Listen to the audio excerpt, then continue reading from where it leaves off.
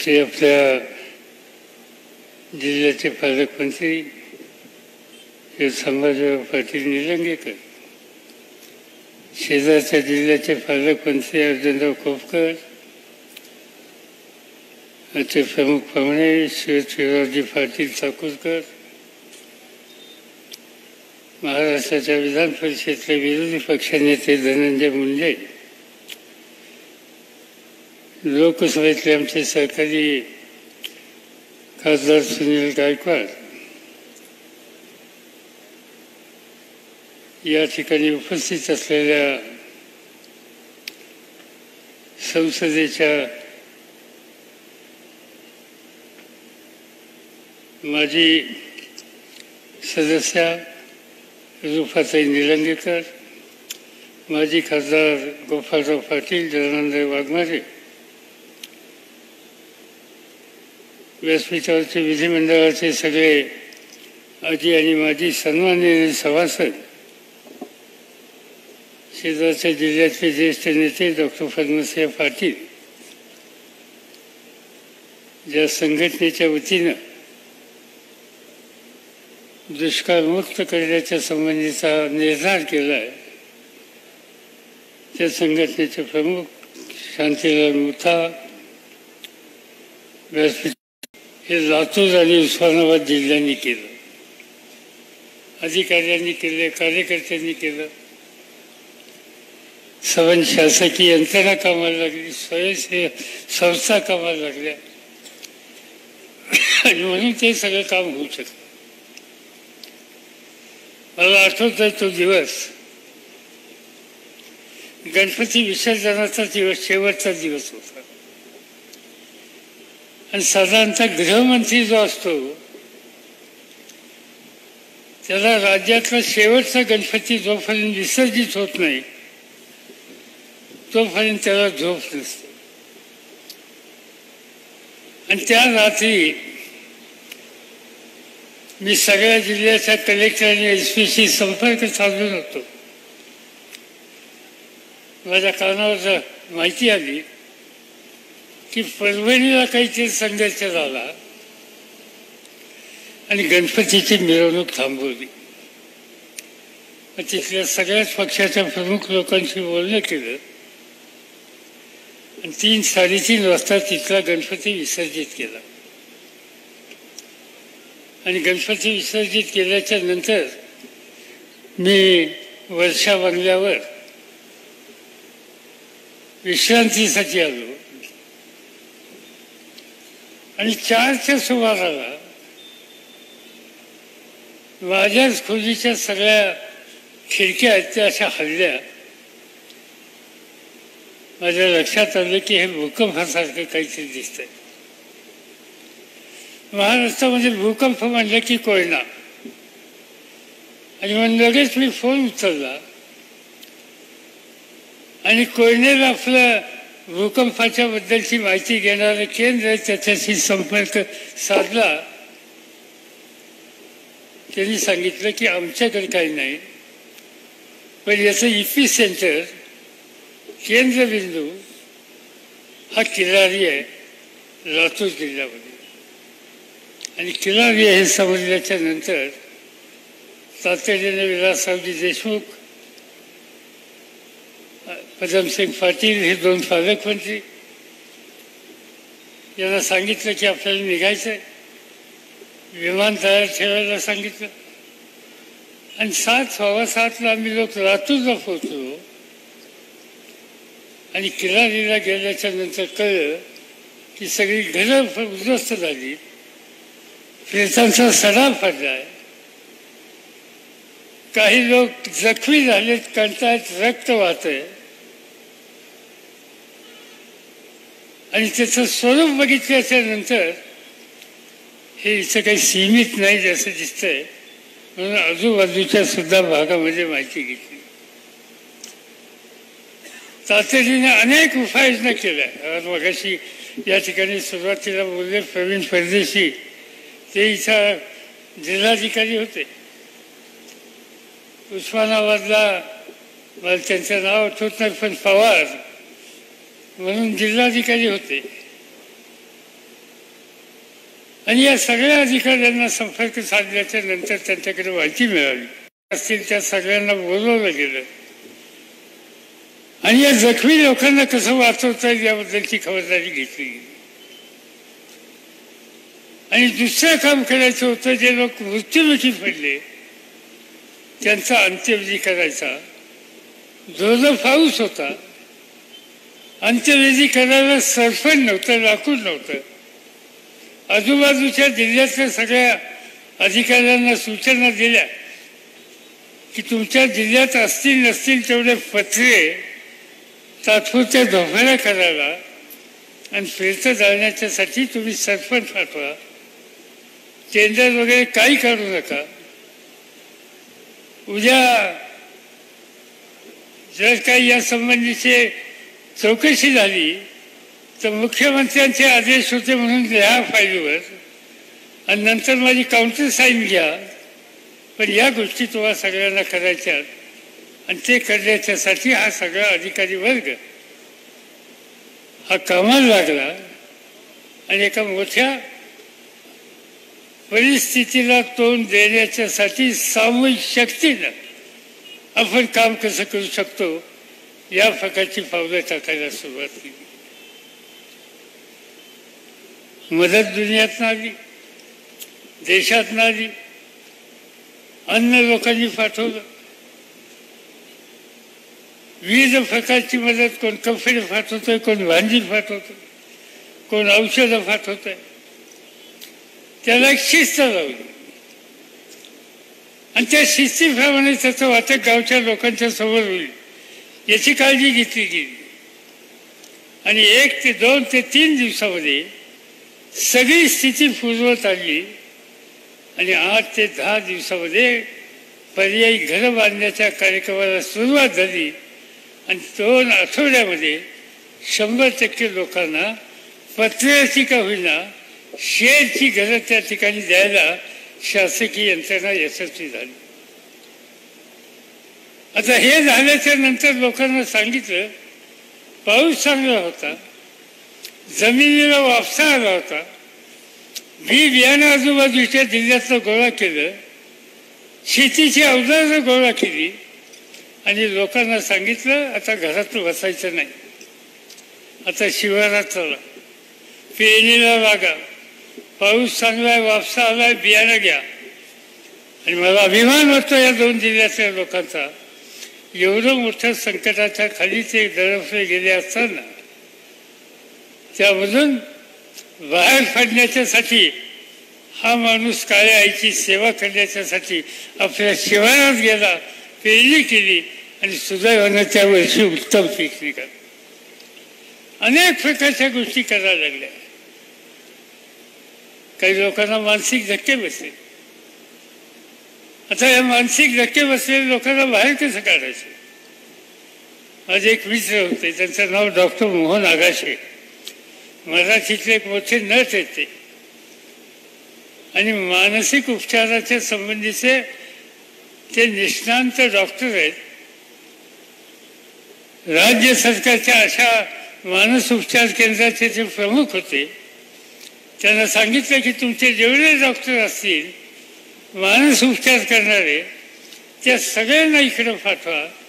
आणि त्यांनी 30 ते 35 डॉक्टरांची टोळी केली आणि जवळपास 3 महिने लोकांना आधार मानसिकदृष्ट्या द्यायचं काम त्या सगळ्या वर्गांनी केलं. त्याचा उपयोग झाला. असे अनेक प्रकारचे कार्यक्रम हातामध्ये घेतले. केंद्र सरकारने मदत करायची मनापासून तयारी केली, ज्याचा उल्लेख शिवराज पाटील साहेबांनी केला. ते स्वतः स्पीकर होते, त्यामुळे साहजिकच त्यांची मदत झाली. केंद्रामधून नरसिंहराव प्रधानमंत्री आणि विरोधी पक्ष नेते अटल बिहारी वाजपेयी या दोघांचा निरोप आला की आम्हाला यायचं. मी त्यांना फोन करून सांगितलं अजिबात यायचं नाही, कारण देशाचा प्रधानमंत्री आणि वाजपेयी साहेब दोघं आल्याच्या नंतर सबंध सरकारी यंत्रणा ही त्यांच्या भोवती राहील आणि हे काम थांबेल. त्यांना सांगितलं की तुम्ही या, पण आम्ही सांगू त्यावेळेला या आणि सगळं काम निश्चितकं होईल त्याची आम्ही काळजी घेतली. आणि त्यानंतर वाजपेयी साहेब आणि मनमोहन सिंग या ठिकाणी आले आणि या दोघांनी एक सामूहिक भूमिका घेतली की या संकटाच्या काळामध्ये महाराष्ट्राला मदत केली पाहिजे आणि पाहिजे तेवढी मदत केंद्र सरकारने केली, जागतिक बँकेने केली आणि त्यामुळं आज आपण संकटातून बाहेर पडलो. काही कमतरता आहे अजूनही काही प्रश्न आहेत, पण ते प्रश्न सोडवायला आजचे राज्याचे मुख्यमंत्री, त्यांचे सहकारी आणि या कामासाठी राजकीय मदत न आणता मनापासून सहकार्य करण्याची भूमिका आपल्या सगळ्यांची. या दोन्ही गोष्टी एकत्र असल्याच्या नंतर माझी खात्री आहे की हे चित्र 25 वर्षात आपण बदललं, पण या दुःखातून कायमचा प्रत्येक माणसाला बाहेर काढण्यासाठी आपण या ठिकाणी यशस्वी. आज हा कार्यक्रम शांतीलाल मुथा आणि त्यांच्या संघटनेने केला. भूकंपाच्या काळामध्ये त्यांच्या संघटनेनं काम केलं आणि नंतर त्यांनी सांगितलं की या लहान मुलांचं काय.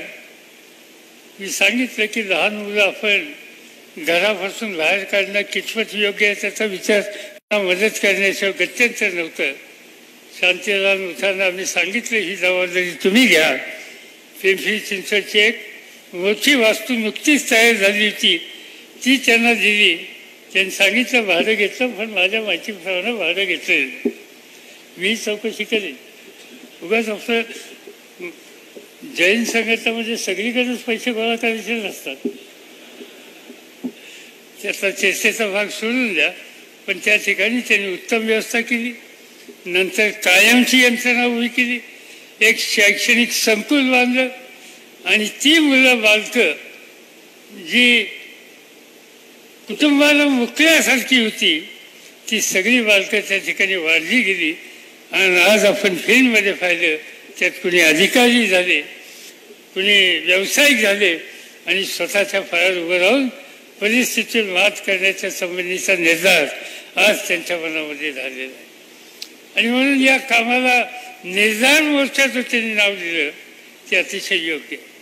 आता दुसरा कार्यक्रम त्यांनी हातामध्ये घेतला आहे की हा दुष्काळमुक्त जिल्हा करायचा. हा गाळ काढणं, अन्य प्रकारचे कार्यक्रम या संदर्भातले घेणं, या गोष्टीच्या बाबतीत एक फार चांगला कार्यक्रम तुम्ही घेतात. त्याच्याबद्दलची 2 मतं आहेत. जलतज्ञ म्हणून महाराष्ट्रामध्ये जे लोक ओळखले जातात त्यातल्या काही जलतज्ञांनी या संबंधीचं लिखाण हे अनुकूल असं केलेलं नाही. आणि म्हणून मी त्या शांतीलाल आणि बाकीच्या सगळ्या सहकार्यांना सांगेन,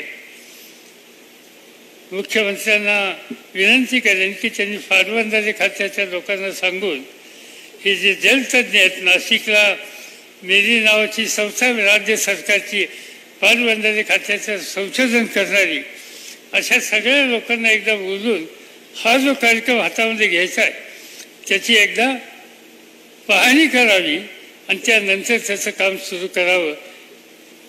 या ठिकाणी जैन संघटनेच्या वतीने सांगितलं की येत्या 15 दिवसाचं मी काम करू पाहतो. या 15 दिवसामध्ये तज्ज्ञाचा फक्त सल्ला घ्या आणि नंतर तुम्ही कामाला लागा. जूनमध्ये हे काम पूर्ण करण्याचा निर्धार त्यांनी केलेला आहे. त्या सगळ्या कामाला तुमच्या सगळ्यांचं सहकार्य मिळालं पाहिजे. स्थानिक लोकांनी सहकार्य दिलं पाहिजे. नाही तर हा फार माझ्या शेतातनं जातो, त्याच्यामध्ये माझी जमीन जाते, या ठिकाणी माझं नुकसान होतं. कृपा करा, कायमचा पाण्याचा प्रश्न सुटायला जर मदत होत असेल तर या कामाला मनोभावाने सहकार्य करा आणि हे काम आपल्यासाठी, आपल्या पुढच्या पिढीसाठी आहे हा दृष्टिकोन ठेवून याच्यामध्ये तुम्ही लक्ष द्या. एवढंच मला या निमित्तानं आपल्या सगळ्यांना सांगायचं. त्या सवन कालखंडामध्ये स्थानिक लोकांनी फार काम केलं. सुरुवातीला यातना झाल्या त्यांना, पण नंतर विसरले लोक यातना. मला आठवत आहे की या किल्लारीला एक डॉक्टर पडसाळी काय बनसाळगे आहेत का, अजून आहेत का, का ते फार वय. हा आहेत त्या काळामध्ये केलेला होता. आणि मला आनंद आहे की प्रत्येक गावाच्या प्रमुख लोकांनी त्याच पद्धतीचं काम केलं आणि त्यामुळं आपण या संकटातून बाहेर पडू शकलो. अशी संकटे येतात, पण त्या संकटाचा सामना करावा लागतो. मी जे मगाशी सांगत होतो की सप्टेंबर महिन्यामध्ये हा जो प्रसंग आला भूकंपाचा, त्याच्या आधी 15 दिवस 3 आठवडे मुंबईमध्ये बॉम्बस्फोट झाले होते. तिथंही 300-350 माणसं गेली. तेही मोठं संकट होतं. पण महाराष्ट्रातल्या आणि मुंबईच्या जनतेने त्याही स्थितीला तोंड दिलं. आणि त्याहीपेक्षा मोठं संकट या 2 जिल्ह्यामध्ये आलं होतं. भले सरकारची मदत असेल, स्वयंसेवी संस्थांची मदत असेल, केंद्र सरकारची जागतिक बँकेची मदत असेल, पण खऱ्या अर्थानं या संकटावर मात कुणी केलं असेल तर उस्मानाबाद आणि लातूर जिल्ह्यातल्या बहादर जनतेने. त्या जनतेला मी या ठिकाणी सलाम करतो आणि माझे 2 शब्द संपवतो.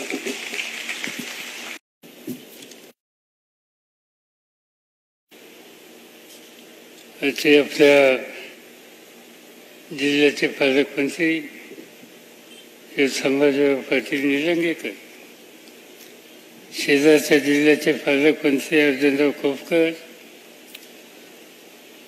ते प्रमुख पाहुणे शिवराजी पाटील चाकूरकर, महाराष्ट्राच्या विधान परिषदेतले विरोधी पक्षनेते धनंजय मुंडे, लोकसभेतले आमचे सहकारी खासदार सुनील गायकवाड, या ठिकाणी उपस्थित असलेल्या संसदेच्या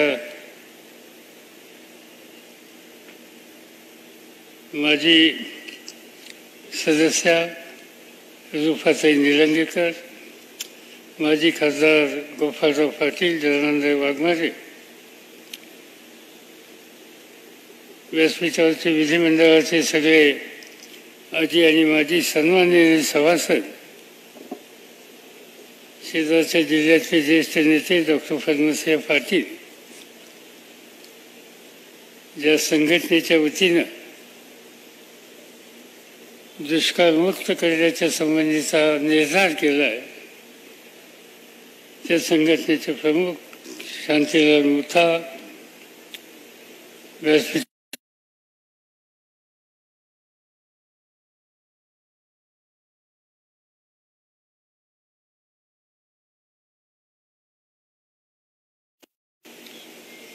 हे लातूर आणि उस्मानाबाद जिल्ह्यांनी केलं, अधिकाऱ्यांनी केले, कार्यकर्त्यांनी केलं, सर्व शासकीय यंत्रणा कामाला लागली, स्वयंसेवी संस्था कामाला लागल्या आणि म्हणून ते सगळं काम होऊ शकतं. मला आठवत आहे तो दिवस गणपती विसर्जनाचा दिवस, शेवटचा दिवस होता. आणि साधारणतः गृहमंत्री जो असतो त्याला राज्यातला शेवटचा गणपती जोपर्यंत विसर्जित होत नाही तोपर्यंत त्याला झोप नसते. आणि त्या रात्री मी सगळ्या जिल्ह्याच्या कलेक्टर आणि SP संपर्क साधून होतो. माझ्या कानावर माहिती आली की परभणीला काहीतरी संघर्ष झाला आणि गणपतीची मिरवणूक थांबवली. तिथल्या सगळ्याच पक्षाच्या प्रमुख लोकांशी बोलणं केलं आणि 3-3:30 वाजता तिथला गणपती विसर्जित केला. आणि गणपती विसर्जित केल्याच्या नंतर मी वर्षा बंगल्यावर विश्रांतीसाठी आलो आणि 4च्या सुमाराला माझ्याच खोलीच्या सगळ्या खिडक्या आहेत त्या अशा हलल्या. माझ्या लक्षात आलं की हे भूकंपासारखं काहीतरी दिसतंय. महाराष्ट्रामध्ये भूकंप म्हणलं की कोयना, आणि मग लगेच मी फोन उचलला आणि कोयनेला आपलं भूकंपाच्या बद्दलची माहिती घेणारं केंद्र आहे त्याच्याशी संपर्क साधला. त्यांनी सांगितलं की आमच्याकडे काही नाही, पण याचं EP सेंटर केंद्रबिंदू हा किल्लारी आहे लातूर जिल्ह्यामध्ये. आणि किल्लारी हे समजल्याच्या नंतर तातडीने विलासरावजी देशमुख, पदमसिंग पाटील हे दोन पालकमंत्री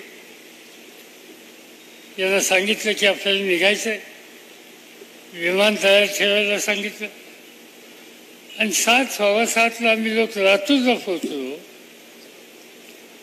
आणि किल्लारीला गेल्याच्या नंतर कळलं की सगळी घरं उद्ध्वस्त झाली, प्रेतांचा सडा पडलाय, काही लोक जखमी झालेत, कंटाळत रक्त वाहतंय. आणि त्याचं स्वरूप बघितल्याच्या नंतर हे इथं काही सीमित नाही असं दिसतंय. म्हणून आजूबाजूच्या सुद्धा भागामध्ये माहिती घेतली. तातडीने अनेक उपाययोजना केल्या. मगाशी या ठिकाणी सुरुवातीला बोलले प्रवीण परदेशी, ते इथं जिल्हाधिकारी होते. उस्मानाबादला मला त्यांचं नाव आठवत नाही, पण पवार म्हणून जिल्हाधिकारी होते. आणि या सगळ्या अधिकाऱ्यांना संपर्क साधल्याच्या नंतर त्यांच्याकडे माहिती मिळाली असतील त्या सगळ्यांना बोलवलं गेलं.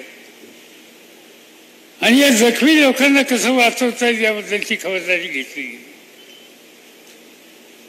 आणि दुसरं काम करायचं होतं, जे लोक मृत्युमुखी पडले त्यांचा अंत्यविधी करायचा.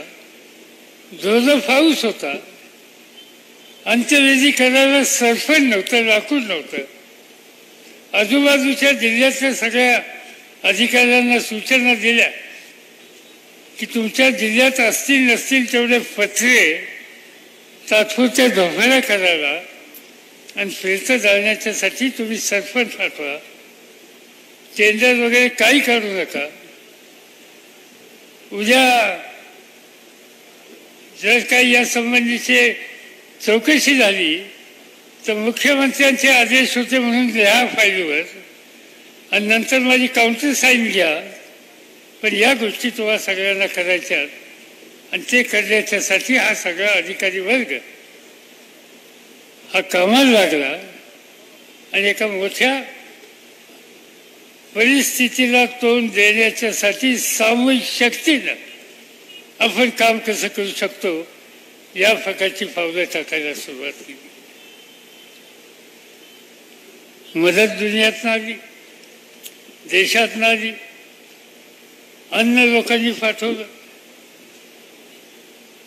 विविध प्रकारची मदत. कोण कपडे पाठवतोय, कोण भांडी पाठवतोय, कोण औषधं पाठवतोय. त्याला एक शिस्त लावली आणि त्या शिस्तीप्रमाणे त्याचं वाटप गावच्या लोकांच्या समोर होईल याची काळजी घेतली गेली. आणि 1 ते 2 ते 3 दिवसामध्ये सगळी स्थिती पूर्वत आली. आणि 8 ते 10 दिवसामध्ये पर्यायी घरं बांधण्याच्या कार्यक्रमाला सुरुवात झाली. आणि 2 आठवड्यामध्ये 100% लोकांना पत्र्याची का होईना शेडची घरं त्या ठिकाणी द्यायला शासकीय यंत्रणा यशस्वी झाली. आता हे झाल्याच्या नंतर लोकांना सांगितलं पाऊस चांगला होता, जमिनीला वापसा आला होता, बियाणं आजूबाजूच्या जिल्ह्यातलं गोळा केलं, शेतीची अवजारं गोळा केली आणि लोकांना सांगितलं आता घरात बसायचं नाही, आता शिवारात चला, पेरणीला लागा, पाऊस चांगला आहे, वापसा आलाय, बियाणं घ्या. आणि मला अभिमान होतो या 2 जिल्ह्यातल्या लोकांचा.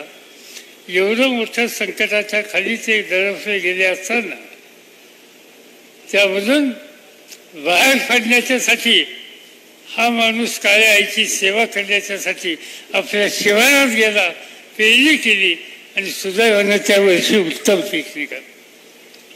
अनेक प्रकारच्या गोष्टी करायला लागल्या. काही लोकांना मानसिक धक्के बसले. आता या मानसिक धक्के बसलेल्या लोकांना बाहेर कसं काढायचं? माझे एक मित्र होते, त्यांचं नाव डॉक्टर मोहन आगाशे, मराठीतले एक मोठे नट आहेत आणि मानसिक उपचाराच्या संबंधीचे ते निष्णांत डॉक्टर आहेत. राज्य सरकारच्या अशा मानस उपचार केंद्राचे जे प्रमुख होते त्यांना सांगितलं की तुमचे जेवढे डॉक्टर असतील मानस उपचार करणारे त्या सगळ्यांना इकडं पाठवा. आणि त्यांनी 30 ते 35 डॉक्टरांची टोळी केली आणि जवळपास 3 महिने लोकांना आधार मानसिकदृष्ट्या द्यायचं काम त्या सगळ्या वर्गांनी केलं. त्याचा उपयोग झाला. असे अनेक प्रकारचे कार्यक्रम हातामध्ये घेतले. केंद्र सरकारने मदत करायची मनापासून तयारी केली, ज्याचा उल्लेख शिवराज पाटील साहेबांनी केला. ते स्वतः स्पीकर होते त्यामुळे साहजिकच त्यांची मदत झाली. केंद्रामधून नरसिंहराव प्रधानमंत्री आणि विरोधी पक्ष नेते अटल बिहारी वाजपेयी या दोघांचा निरोप आला की आम्हाला यायचं. मी त्यांना फोन करून सांगितलं अजिबात यायचं नाही, कारण देशाचा प्रधानमंत्री आणि वाजपेयी साहेब दोघं आल्याच्या नंतर सर्व सरकारी यंत्रणा ही त्यांच्या भोवती राहील आणि हे काम थांबेल. त्यांना सांगितलं की तुम्ही या, पण आम्ही सांगू त्यावेळेला या आणि सगळं काम निश्चित होईल त्याची आम्ही काळजी घेतली. आणि त्यानंतर वाजपेयी साहेब आणि मनमोहन सिंग या ठिकाणी आले आणि या दोघांनी एक सामूहिक भूमिका घेतली की या संकटाच्या काळामध्ये महाराष्ट्राला मदत केली पाहिजे. आणि पाहिजे तेवढी मदत केंद्र सरकारने केली, जागतिक बँकेने केली. आणि त्यामुळं आज आपण संकटातून बाहेर पडलो.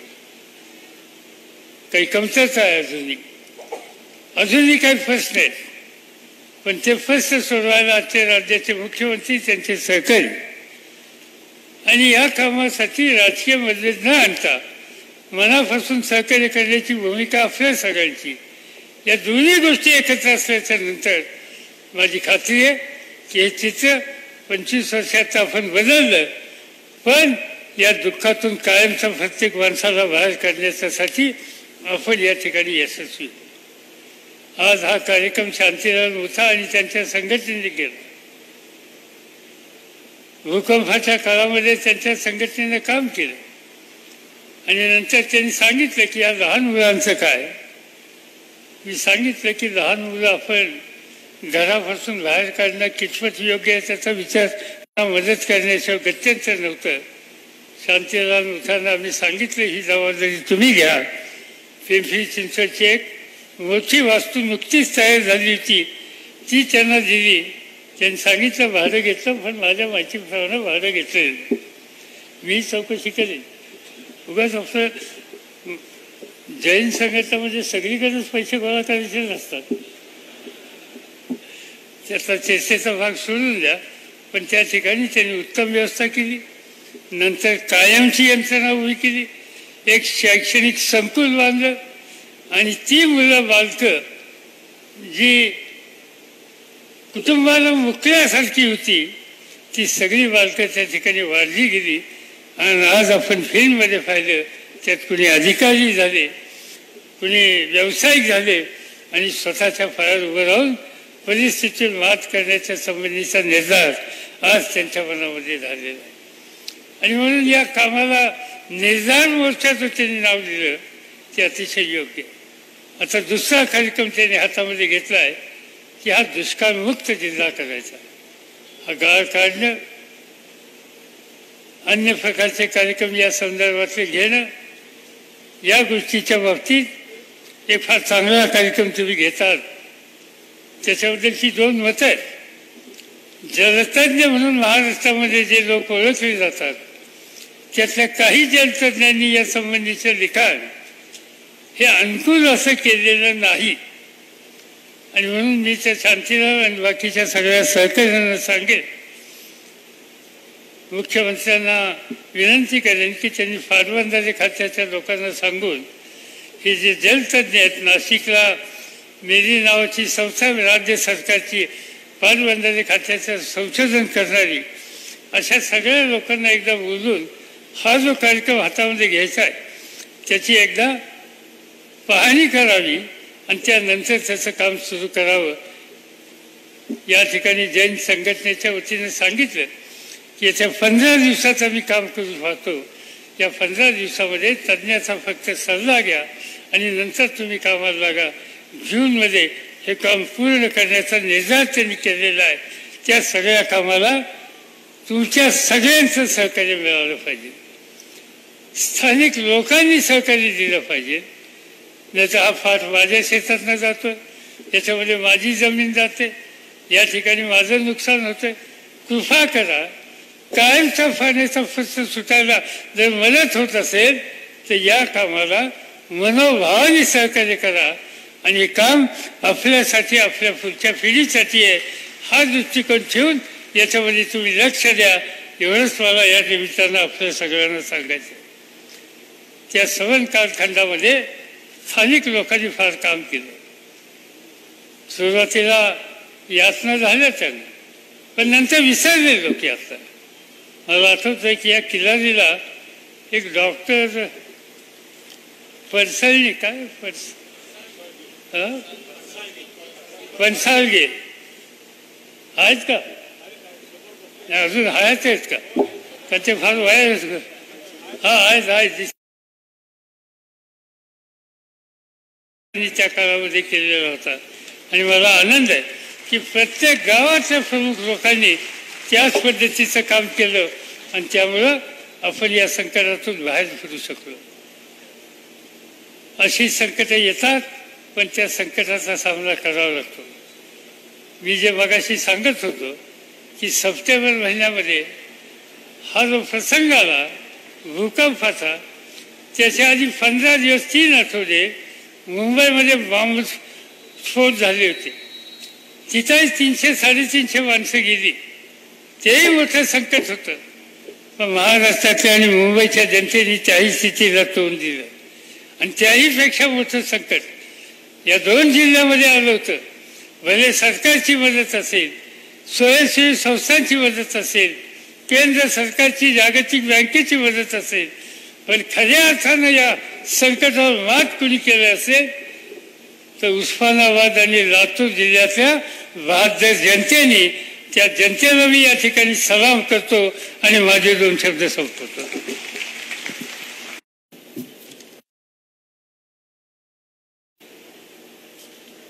ते आपल्या जिल्ह्याचे पालकमंत्री संभाजीराव पाटील निलंगेकर, शेजारच्या जिल्ह्याचे पालकमंत्री अर्जुनराव खोपकर, चे प्रमुख पाहुणे शिवरावजी पाटील चाकूरकर, महाराष्ट्राच्या विधान परिषदेतले विरोधी पक्षनेते धनंजय मुंडे, लोकसभेतले आमचे सहकारी खासदार सुनील गायकवाड, या ठिकाणी उपस्थित असलेल्या संसदेच्या माजी सदस्या रूपाताई निलंगेकर, माजी खासदार गोपालराव पाटील, जनार्दन वाघमारे, व्यासपीठावरचे विधिमंडळाचे सगळे आजी आणि माजी सन्माननीय सभासद, शेजारच्या जिल्ह्यातले ज्येष्ठ नेते डॉक्टर पद्मसिंह पाटील, ज्या संघटनेच्या वतीनं दुष्काळमुक्त करण्याच्या संबंधीचा निर्धार केला आहे, त्या संघटनेचे प्रमुख शांतीलाल मुथा, व्यासपीठ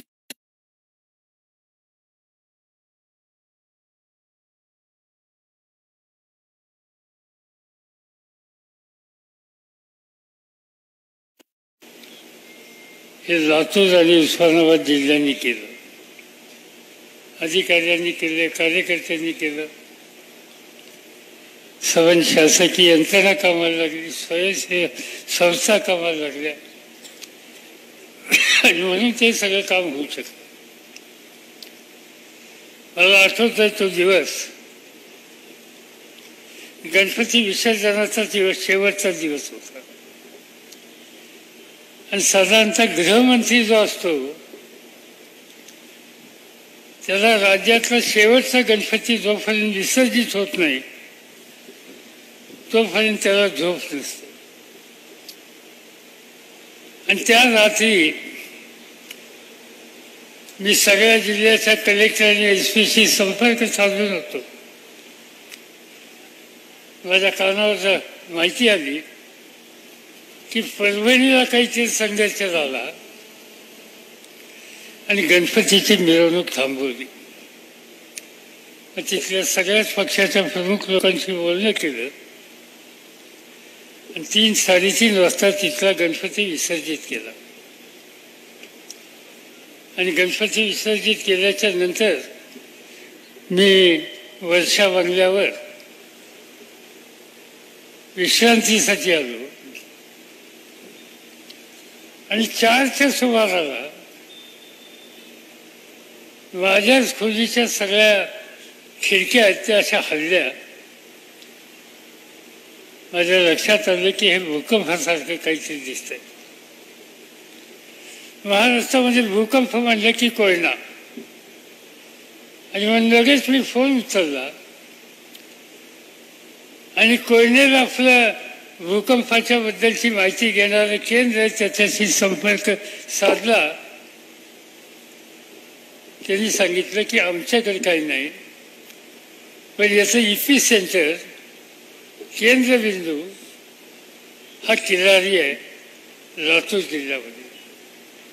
आणि किल्लारी हे समजल्याच्या नंतर तातडीने विलासरावजी देशमुख, पदमसिंग पाटील हे 2 पालकमंत्री यांना सांगितलं की आपल्याला निघायचं आहे. विमान तयार ठेवायला सांगितलं आणि 7:15 आम्ही लोक लातूरला पोहोचलो. आणि किल्लारीला गेल्याच्या नंतर कळलं की सगळी घरं उद्ध्वस्त झाली, प्रेतांचा सडा पडलाय, काही लोक जखमी झालेत, कंटाळत रक्त वाहतंय. आणि त्याचं स्वरूप बघितल्याच्या नंतर हे इथं काही सीमित नाही असं दिसतंय. म्हणून आजूबाजूच्या सुद्धा भागामध्ये माहिती घेतली. तातडीने अनेक उपाययोजना केल्या. मगाशी या ठिकाणी सुरुवातीला बोलले प्रवीण परदेशी, ते इथं जिल्हाधिकारी होते. उस्मानाबादला मला त्यांचं नाव आठवत नाही, पण पवार म्हणून जिल्हाधिकारी होते. आणि या सगळ्या अधिकाऱ्यांना संपर्क साधल्याच्या नंतर त्यांच्याकडे माहिती मिळाली असतील त्या सगळ्यांना बोलवलं गेलं आणि या जखमी लोकांना कसं वाचवता येईल याबद्दलची खबरदारी घेतली गेली. आणि दुसरं काम करायचं होतं, जे लोक मृत्युमुखी पडले त्यांचा अंत्यविधी करायचा. जोरदार पाऊस होता, अंत्यविधी करायला सरपंच नव्हतं, लाकूड नव्हतं. आजूबाजूच्या जिल्ह्यातल्या सगळ्या अधिकाऱ्यांना सूचना दिल्या की तुमच्या जिल्ह्यात असतील नसतील तेवढे पत्रे तात्पुरत्या झोपाळ्या करायला आणि प्रेत जाळण्याच्यासाठी तुम्ही सरपंच पाठवा, टेंडर वगैरे काही काढू नका. उद्या जर काही या संबंधीची चौकशी झाली तर मुख्यमंत्र्यांचे आदेश होते म्हणून लिहा फाईलवर आणि नंतर माझी काउंटर साईन घ्या, पण या गोष्टी तुम्हाला सगळ्यांना करायच्यात. आणि ते करण्याच्यासाठी हा सगळा अधिकारी वर्ग हा कामाला लागला आणि एका मोठ्या परिस्थितीला तोंड देण्याच्यासाठी सामूहिक शक्तीनं आपण काम कसं करू शकतो या प्रकारची पावलं टाकायला सुरुवात केली. मदत दुनियातनं आली, देशातनं आली, अन्न लोकांनी पाठवलं, विविध प्रकारची मदत. कोण कपडे पाठवतोय, कोण भांडी पाठवतोय, कोण औषधं पाठवतोय. त्याला एक शिस्त लावली आणि त्या शिस्तीप्रमाणे त्याचं वाटप गावच्या लोकांच्या समोर होईल याची काळजी घेतली गेली. आणि 1 ते 2 ते 3 दिवसामध्ये सगळी स्थिती पूर्वत आली आणि 8 ते 10 दिवसामध्ये पर्यायी घरं बांधण्याच्या कार्यक्रमाला सुरुवात झाली. आणि 2 आठवड्यामध्ये 100% लोकांना पत्र्याची का होईना शेडची घरं त्या ठिकाणी द्यायला शासकीय यंत्रणा यशस्वी झाली.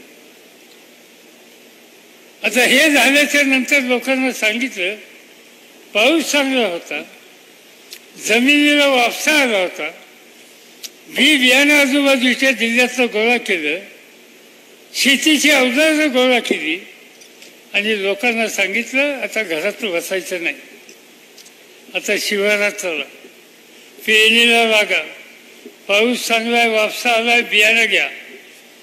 आणि मला अभिमान वाटतो या 2 जिल्ह्यातल्या लोकांचा. एवढं मोठ्या संकटाच्या खाली ते दडपले गेले असताना त्यामधून बाहेर पडण्याच्यासाठी हा माणूस काळ्या आईची सेवा करण्याच्यासाठी आपल्या शिवारात गेला, पेरणी केली आणि सुदैवानं त्या वर्षी उत्तम पीक निघालं. अनेक प्रकारच्या गोष्टी करायला लागल्या. काही लोकांना मानसिक धक्के बसले. आता या मानसिक धक्के बसलेल्या लोकांना बाहेर कसं काढायचं? आज एक मित्र होते, त्यांचं नाव डॉक्टर मोहन आगाशे, मराठीतले एक मोठे नट आहेत ते, आणि मानसिक उपचाराच्या संबंधीचे ते निष्णांत डॉक्टर आहेत. राज्य सरकारच्या अशा मानस उपचार केंद्राचे ते प्रमुख होते. त्यांना सांगितलं की तुमचे जेवढे डॉक्टर असतील मानस उपचार करणारे त्या सगळ्यांना इकडं पाठवा. आणि त्यांनी 30 ते 35 डॉक्टरांची टोळी केली आणि जवळपास 3 महिने लोकांना आधार मानसिकदृष्ट्या द्यायचं काम त्या सगळ्या वर्गांनी केलं. त्याचा उपयोग झाला. असे अनेक प्रकारचे कार्यक्रम हातामध्ये घेतले. केंद्र सरकारने मदत करायची मनापासून तयारी ठेवली, ज्याचा उल्लेख शिवराज पाटील साहेबांनी केला. ते स्वतः स्पीकर होते, त्यामुळे साहजिकच त्यांची मदत झाली.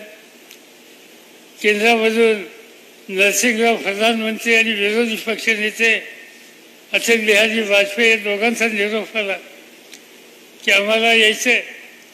मी त्यांना फोन करून सांगितलं अजिबात यायचं नाही, कारण देशाचा प्रधानमंत्री आणि वाजपेयी साहेब दोघं आल्याच्या नंतर सवन सरकारी यंत्रणा ही त्यांच्या भोवती राहील आणि हे काम थांबेल. त्यांना सांगितलं की तुम्ही या, पण आम्ही सांगू त्यावेळेला या आणि सगळं काम नीट इतकं होईल त्याची आम्ही काळजी घेतली. आणि त्यानंतर वाजपेयी साहेब आणि मनमोहन सिंग या ठिकाणी आले आणि या दोघांनी एक सामूहिक भूमिका घेतली की या संकटाच्या काळामध्ये महाराष्ट्राला मदत केली पाहिजे. आणि पाहिजे तेवढी मदत केंद्र सरकारने केली, जागतिक बँकेने केली. आणि त्यामुळं आज आपण संकटातून बाहेर पडलो. काही कमतरता आहे अजूनही काही प्रश्न आहेत, पण ते प्रश्न सोडवायला आजचे राज्याचे मुख्यमंत्री, त्यांचे सहकारी आणि या कामासाठी राजकीय मदत न आणता मनापासून सहकार्य करण्याची भूमिका आपल्या सगळ्यांची. या दोन्ही गोष्टी एकत्र असल्याच्या नंतर माझी खात्री आहे की हे चित्र 25 वर्षात आपण बदललं, पण या दुःखातून कायमचा प्रत्येक माणसाला बाहेर काढण्यासाठी आपण या ठिकाणी यशस्वी. आज हा कार्यक्रम शांतीलाल मुथा आणि त्यांच्या संघटनेने केला. भूकंपाच्या काळामध्ये त्यांच्या संघटनेनं काम केलं आणि नंतर त्यांनी सांगितलं की या लहान मुलांचं काय. मी सांगितलं की लहान मुलं आपण घरापासून बाहेर काढणं कितपत योग्य आहे त्याचा विचार मदत करण्याशिवाय गत्यंतर नव्हतं. शांतीलाल मुथांना आम्ही सांगितलं ही जबाबदारी तुम्ही घ्या. पिंपरी चिंचवडची एक मोठी वास्तू नुकतीच तयार झाली होती, ती त्यांना दिली. त्यांनी सांगितलं भाडं घेतलं, पण माझ्या माहितीप्रमाणे भाडं घेतलं. मी चौकशी करेन. उगाच आपलं जैन संघटनामध्ये सगळीकडेच पैसे गोळा करायचे नसतात,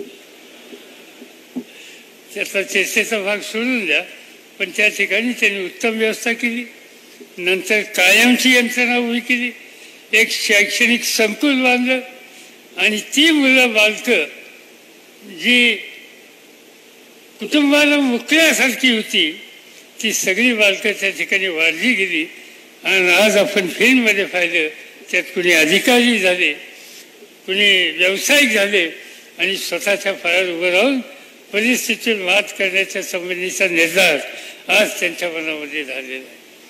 आणि म्हणून या कामाला निर्धार मोर्चाचं त्यांनी नाव दिलं. ते अतिशय योग्य आहे. आता दुसरा कार्यक्रम त्यांनी हातामध्ये घेतला आहे की हा दुष्काळमुक्त जिल्हा करायचा. हा गाळ काढणं,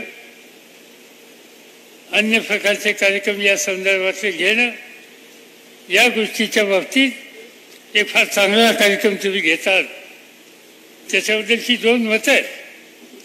जलतज्ञ म्हणून महाराष्ट्रामध्ये जे लोक ओळखले जातात त्यातल्या काही जलतज्ञांनी या संबंधीचं लिखाण हे अनुकूल असं केलेलं नाही. आणि म्हणून मी त्या शांतीलाल आणि बाकीच्या सगळ्या सहकार्यांना सांगेन, मुख्यमंत्र्यांना विनंती करेन की त्यांनी पाटबंधारे खात्याच्या लोकांना सांगून हे जे जलतज्ञ आहेत, नाशिकला मेरी नावाची संस्था राज्य सरकारची पाटबंधारे खात्याचं संशोधन करणारी, अशा सगळ्या लोकांना एकदा बोलून हा जो कार्यक्रम हातामध्ये घ्यायचा आहे त्याची एकदा पाहणी करावी आणि त्यानंतर त्याचं काम सुरू करावं. या ठिकाणी जैन संघटनेच्या वतीने सांगितलं की येत्या 15 दिवसात आम्ही काम करू पाहतो. या 15 दिवसामध्ये तज्ज्ञाचा फक्त सल्ला घ्या आणि नंतर तुम्ही कामाला लागा. जूनमध्ये हे काम पूर्ण करण्याचा निर्धार त्यांनी केलेला आहे. त्या सगळ्या कामाला तुमच्या सगळ्यांचं सहकार्य मिळालं पाहिजे. स्थानिक लोकांनी सहकार्य दिलं पाहिजे. नाही तर हा फार माझ्या शेतातनं जातो, याच्यामध्ये माझी जमीन जाते, या ठिकाणी माझं नुकसान होतं. कृपा करा, कायमचा पाण्याचा प्रश्न सुटायला जर मदत होत असेल तर या कामाला मनोभावाने सहकार्य करा. आणि हे काम आपल्यासाठी, आपल्या पुढच्या पिढीसाठी आहे, हा दृष्टिकोन ठेवून याच्यामध्ये तुम्ही लक्ष द्या. एवढंच मला या निमित्तानं आपल्या सगळ्यांना सांगायचं. त्या सवन कालखंडामध्ये स्थानिक लोकांनी फार काम केलं. सुरुवातीला यातना झाल्या त्यांना, पण नंतर विसरले लोक यातना. मला आठवत आहे की या किल्लारीला एक डॉक्टर पडसाळी काय पणसाळगे आहेत का, अजून आहेत का? का ते फार वय? हा आहेत. त्या काळामध्ये केलेला होता. आणि मला आनंद आहे की प्रत्येक गावाच्या प्रमुख लोकांनी त्याच पद्धतीचं काम केलं आणि त्यामुळं आपण या संकटातून बाहेर पडू शकलो. अशी संकटं येतात, पण त्या संकटाचा सामना करावा लागतो. मी जे मगाशी सांगत होतो की सप्टेंबर महिन्यामध्ये हा जो प्रसंग आला भूकंपाचा, त्याच्या आधी 15 दिवस 3 आठवडे मुंबईमध्ये बॉम्बस्फोट झाले होते. तिथंही 300-350 माणसं गेली. तेही मोठं संकट होतं. पण महाराष्ट्रातल्या आणि मुंबईच्या जनतेने त्याही स्थितीला तोंड दिलं. आणि त्याहीपेक्षा मोठं संकट या 2 जिल्ह्यामध्ये आलं होतं. भले सरकारची मदत असेल, स्वयंसेवी संस्थांची मदत असेल, केंद्र सरकारची, जागतिक बँकेची मदत असेल, पण खऱ्या अर्थानं या संकटावर मात कुणी केलं असेल तर उस्मानाबाद आणि लातूर जिल्ह्यातल्या बहादर जनतेने. त्या जनतेला मी या ठिकाणी सलाम करतो आणि माझे 2 शब्द संपवतो.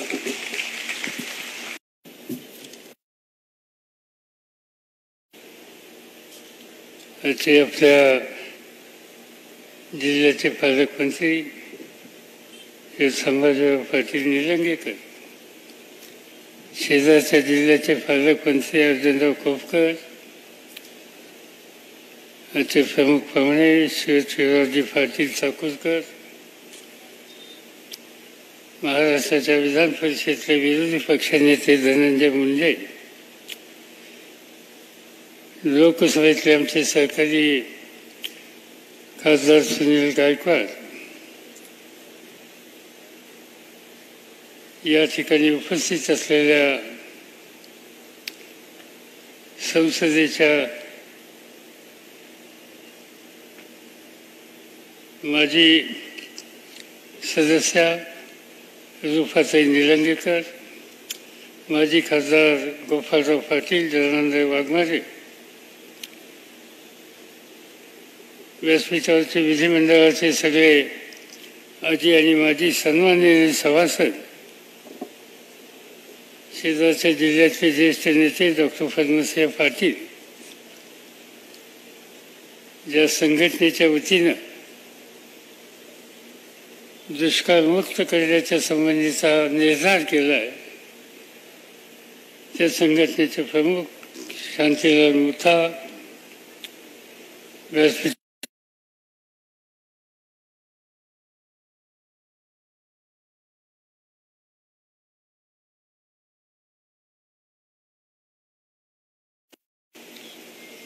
हे लातूर आणि उस्मानाबाद जिल्ह्यांनी केलं, अधिकाऱ्यांनी केले, कार्यकर्त्यांनी केलं,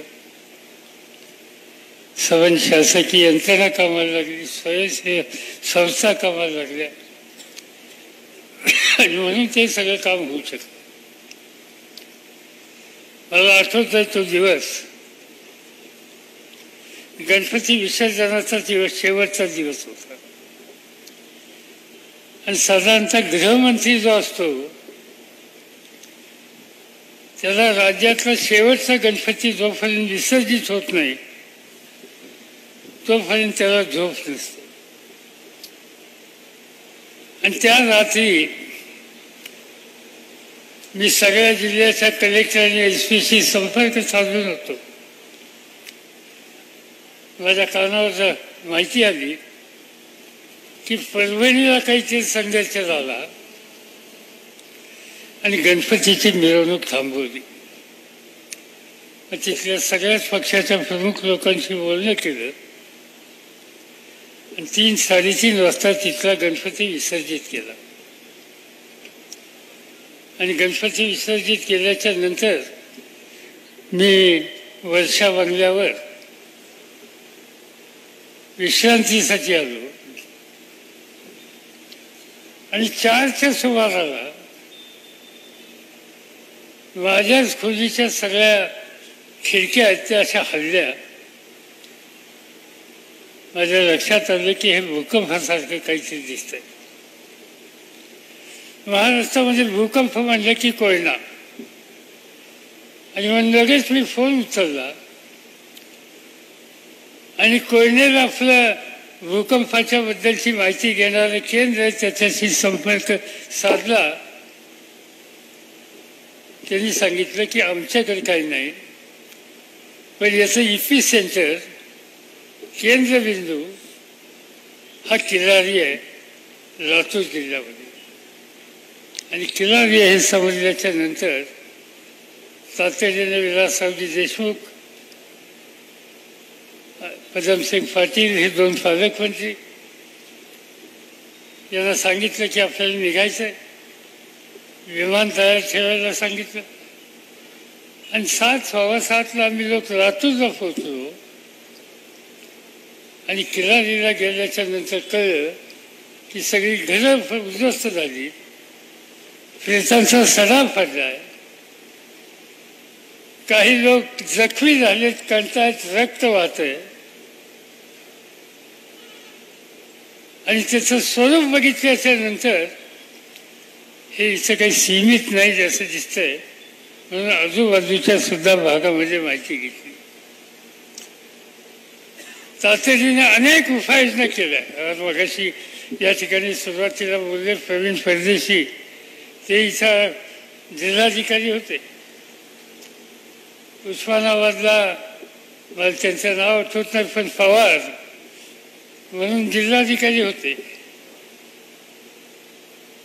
आणि या सगळ्या अधिकाऱ्यांना संपर्क साधल्याच्या नंतर त्यांच्याकडे माहिती मिळाली असतील त्या सगळ्यांना बोलवलं गेलं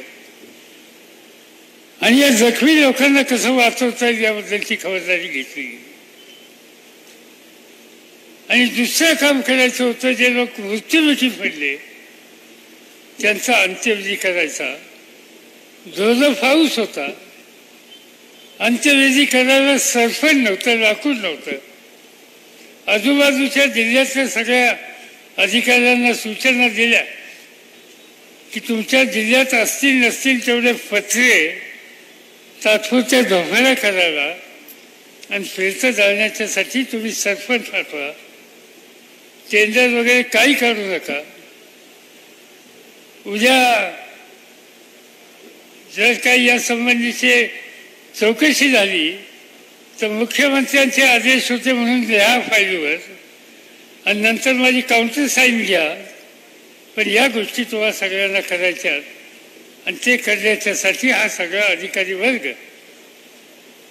हा कामाला लागला आणि एका मोठ्या परिस्थितीला तोंड देण्याच्यासाठी सामूहिक शक्तीनं आपण काम कसं करू शकतो या प्रकारची पावलं टाकायला सुरुवात केली. मदत दुनियातनं आली, देशातनं आली, अन्न लोकांनी पाठवलं, विविध प्रकारची मदत, कोण कपडे पाठवतोय, कोण भांडी पाठवतोय, कोण औषधं पाठवतोय. त्याला एक शिस्त लावली आणि त्या शिस्तीप्रमाणे त्याचं वाटप गावच्या लोकांच्या समोर होईल याची काळजी घेतली गेली आणि 1 ते 2 ते 3 दिवसामध्ये सगळी स्थिती पूर्ववत आली आणि 8 ते 10 दिवसामध्ये पर्यायी घरं बांधण्याच्या कार्यक्रमाला सुरुवात झाली आणि 2 आठवड्यामध्ये 100% लोकांना पत्र्याची का होईना शेडची घरं त्या ठिकाणी द्यायला शासकीय यंत्रणा यशस्वी झाली. आता हे झाल्याच्या नंतर लोकांना सांगितलं पाऊस चांगला होता, जमिनीला वापसा आला होता, बियाणं आजूबाजूच्या जिल्ह्यातलं गोळा केलं, शेतीची अवजारं गोळा केली आणि लोकांना सांगितलं आता घरातून बसायचं नाही, आता शिवारात चला, पेरणीला लागा, पाऊस चांगला आहे, वापसा आलाय, बियाणं घ्या. आणि मला अभिमान वाटतो या 2 जिल्ह्यातल्या लोकांचा. एवढं मोठ्या संकटाच्या खाली ते दडपले गेले असताना त्यामधून बाहेर पडण्याच्यासाठी हा माणूस काळ्या आईची सेवा करण्याच्यासाठी आपल्या शिवारात गेला, पेरणी केली आणि सुदैवानं त्या वर्षी उत्तम पीक निघालं. अनेक प्रकारच्या गोष्टी करायला लागल्या. काही लोकांना मानसिक धक्के बसले. आता या मानसिक धक्के बसलेल्या लोकांना बाहेर कसं काढायचं? माझे एक मित्र होते, त्यांचं नाव डॉक्टर मोहन आगाशे, मराठीतले एक मोठे नट आहेत आणि मानसिक उपचाराच्या संबंधीचे ते निष्णांत डॉक्टर आहेत. राज्य सरकारच्या अशा मानस उपचार केंद्राचे ते प्रमुख होते. त्यांना सांगितलं की तुमचे जेवढे डॉक्टर असतील मानस उपचार करणारे त्या सगळ्यांना इकडं पाठवा. आणि त्यांनी 30 ते 35 डॉक्टरांची टोळी केली आणि जवळपास 3 महिने लोकांना आधार मानसिकदृष्ट्या द्यायचं काम त्या सगळ्या वर्गांनी केलं. त्याचा उपयोग झाला. असे अनेक प्रकारचे कार्यक्रम हातामध्ये घेतले. केंद्र सरकारने मदत करायची मनापासून तयारी केली, ज्याचा उल्लेख शिवराज पाटील साहेबांनी केला. ते स्वतः स्पीकर होते, त्यामुळे साहजिकच त्यांची मदत झाली. केंद्रामधून नरसिंहराव प्रधानमंत्री आणि विरोधी पक्ष नेते अटल बिहारी वाजपेयी दोघांचा निरोप आला की आम्हाला यायचं. मी त्यांना फोन करून सांगितलं अजिबात यायचं नाही, कारण देशाचा प्रधानमंत्री आणि वाजपेयी साहेब दोघं आल्याच्या नंतर सवन सरकारी यंत्रणा ही त्यांच्या भोवती राहील आणि हे काम थांबेल.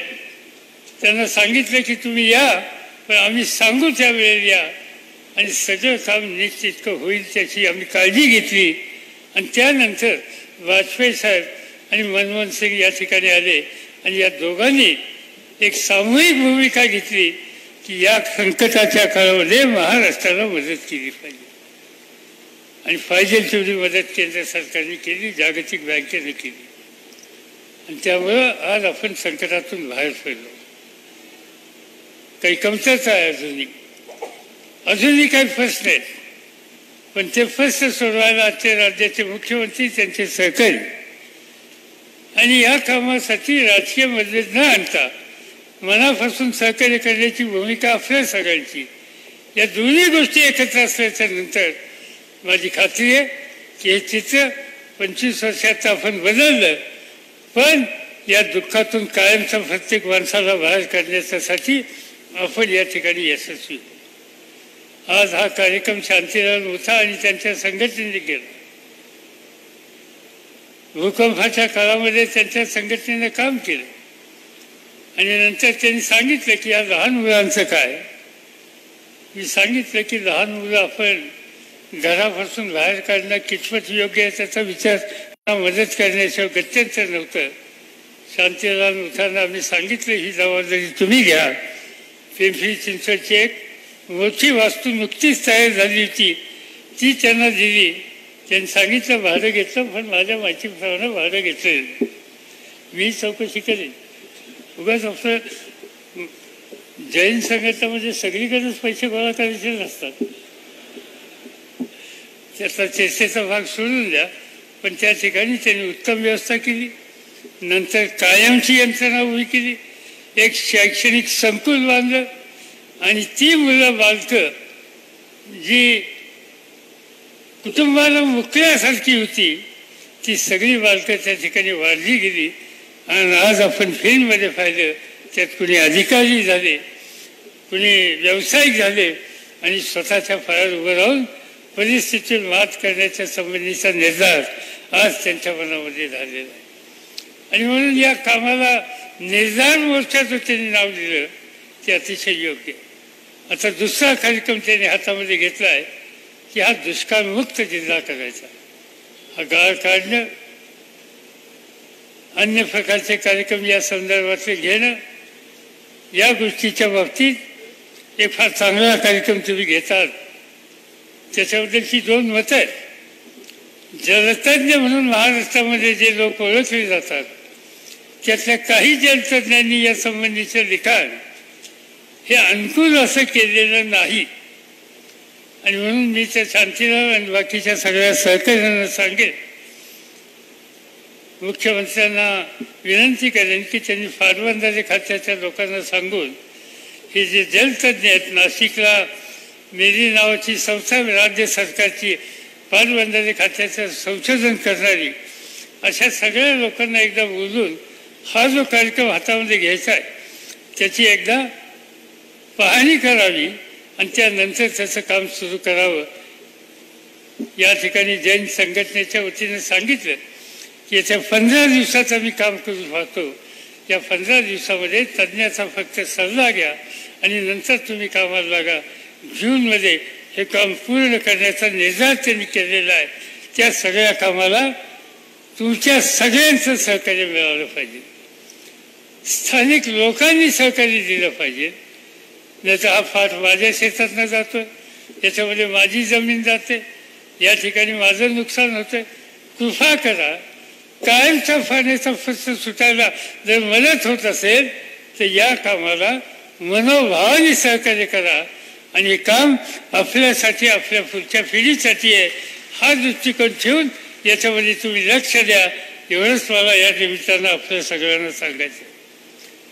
त्या सवन कालखंडामध्ये स्थानिक लोकांनी फार काम केलं. सुरुवातीला यातना झाल्या त्यांना, पण नंतर विसरले लोक यातना. मला आठवतं की या किल्लारीला एक डॉक्टर पडसळणी काय पणसाळगे आहेत का? अजून आहेत का? का ते फार वय? हा आहेत. त्या काळामध्ये केलेला होता. आणि मला आनंद आहे की प्रत्येक गावातल्या प्रमुख लोकांनी त्याच पद्धतीचं काम केलं आणि त्यामुळं आपण या संकटातून बाहेर पडू शकलो. अशी संकटं येतात पण त्या संकटाचा सामना करावा लागतो. मी जे मगाशी सांगत होतो की सप्टेंबर महिन्यामध्ये हा जो प्रसंग आला भूकंपाचा, त्याच्या आधी 15 दिवस 3 आठवडे मुंबईमध्ये बॉम्बस्फोट झाले होते. तिथंही 300-350 माणसं गेली. तेही मोठं संकट होतं. पण महाराष्ट्रातल्या आणि मुंबईच्या जनतेने त्याही स्थितीला तोंड दिलं. आणि त्याहीपेक्षा मोठं संकट या 2 जिल्ह्यामध्ये आलं होतं. भले सरकारची मदत असेल, स्वयंसेवी संस्थांची मदत असेल, केंद्र सरकारची, जागतिक बँकेची मदत असेल, पण खऱ्या अर्थानं या संकटावर मात कुणी केलं असेल तर उस्मानाबाद आणि लातूर जिल्ह्यातल्या 72 जनतेने त्या जनतेला मी या ठिकाणी सलाम करतो आणि माझे 2 शब्द संपवतो.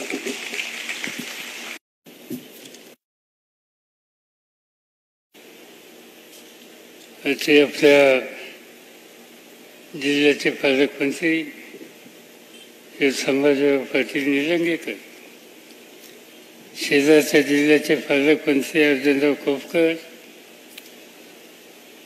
ते प्रमुख पाहुणे शिवरावजी पाटील चाकूरकर, महाराष्ट्राच्या विधान परिषदेतले विरोधी पक्षनेते धनंजय मुंडे, लोकसभेतले आमचे सहकारी खासदार सुनील गायकवाड, या ठिकाणी उपस्थित असलेल्या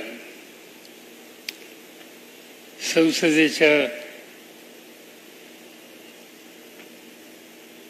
माजी सदस्या रूपाताई निलंगेकर, माजी खासदार गोपाळराव पाटील, जनार्दन वाघमारे, व्यासपीठावरचे विधिमंडळाचे सगळे आजी आणि माजी सन्माननीय सभासद, शेजारच्या जिल्ह्यातले ज्येष्ठ नेते डॉक्टर पद्मसिंह पाटील, ज्या संघटनेच्या वतीनं दुष्काळमुक्त करण्याच्या संबंधीचा निर्धार केला आहे, त्या संघटनेचे प्रमुख शांतीलाल मुथा, व्यासपीठ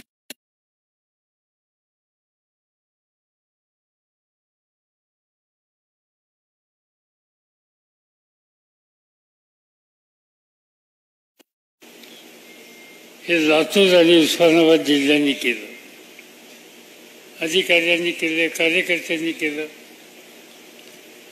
सर्व शासकीय यंत्रणा कामाला लागली, स्वयंसेवी संस्था कामाला लागल्या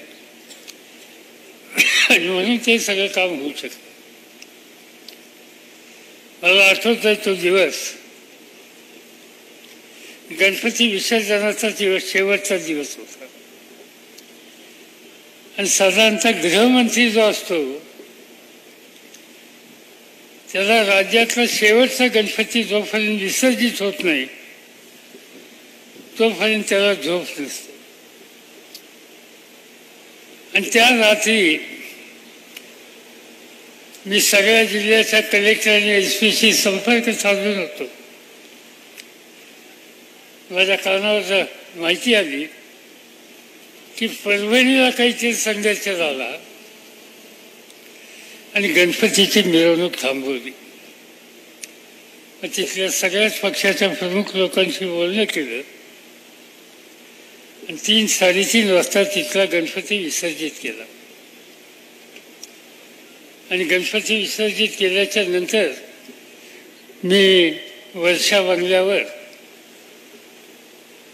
विश्रांतीसाठी आलो आणि 4च्या सुमाराला माझ्याच खोलीच्या सगळ्या खिडक्या आहेत त्या अशा हलल्या. माझ्या लक्षात आलं की हे भूकंपासारखं काहीतरी दिसतंय.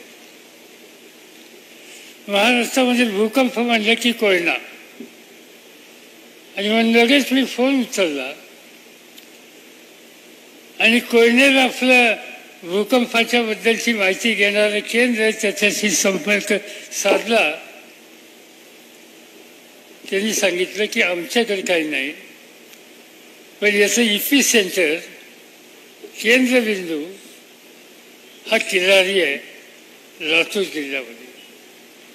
आणि किल्लारी हे समजल्याच्या नंतर तातडीने विलासरावजी देशमुख, पदमसिंग पाटील हे 2 पालकमंत्री यांना सांगितलं की आपल्याला निघायचं आहे. विमान तयार ठेवायला सांगितलं आणि 7:15 आम्ही लोक लातूरला पोहोचलो. आणि किल्लारीला गेल्याच्या नंतर कळलं की सगळी घरं उद्ध्वस्त झाली, प्रेतांचा सडा पडलाय, काही लोक जखमी झालेत, कंटाळत रक्त वाहतंय. आणि त्याचं स्वरूप बघितल्याच्या नंतर हे इथं काही सीमित नाही असं दिसतंय. म्हणून आजूबाजूच्या सुद्धा भागामध्ये माहिती घेतली. तातडीने अनेक उपाययोजना केल्या. मगाशी या ठिकाणी सुरुवातीला बोलले प्रवीण परदेशी, ते इथं जिल्हाधिकारी होते.